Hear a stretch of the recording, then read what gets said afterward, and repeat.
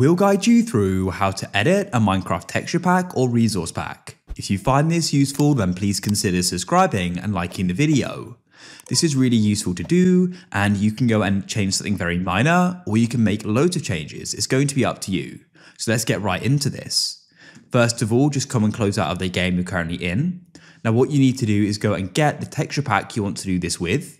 So what you can do is come into Minecraft, click on Options and Resource Packs, and click on Open Pack Folder.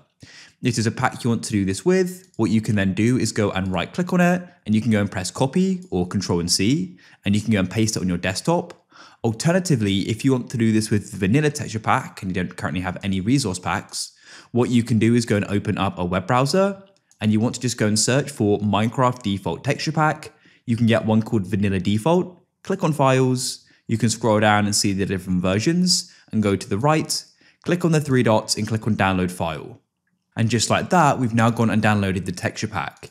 If I come into my downloads, here it is, and I'll place it on my desktop.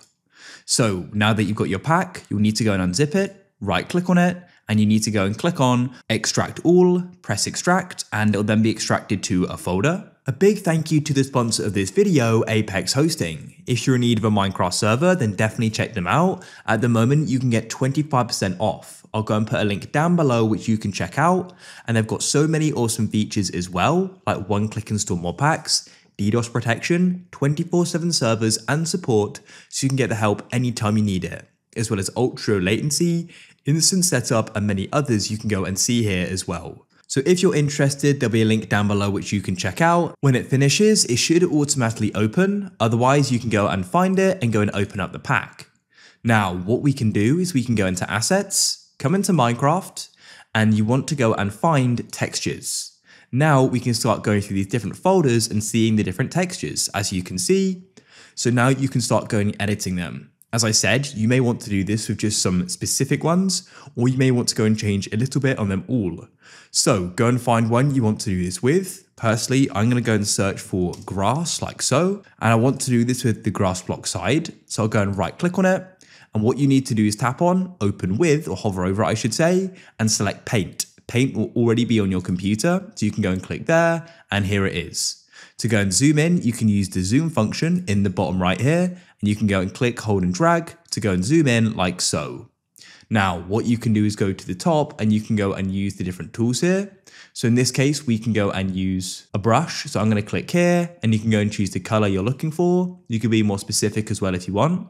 And what you can then do is go and start editing it, as you can see. When you're finished, you then need to go and click on File and go and click on Save, like so. And that's it. You can close it and it's now going to be updated. And so you get the idea, you can work your way through the different blocks and go and customize them. Once you're finished, you want to go and come out of it and come back just to the folder here. You want to go and click, hold and drag to select them, then right click, and you want to hover over compress to and select zip file. We've now gone and made them into a zip, and you can go and name this what you want. I name it my pack, for example.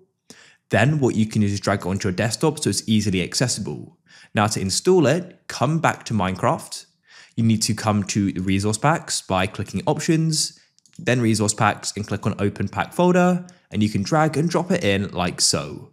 And as you can see, it's now there. To go and apply it, we press the arrow, press yes, that's fine, press done, and now I'm going to show you it in a world. So here we are. The main things I changed were the dirt block, as you can see there, and I also changed oak trunks. As you can see, they've got some black on them as I added it.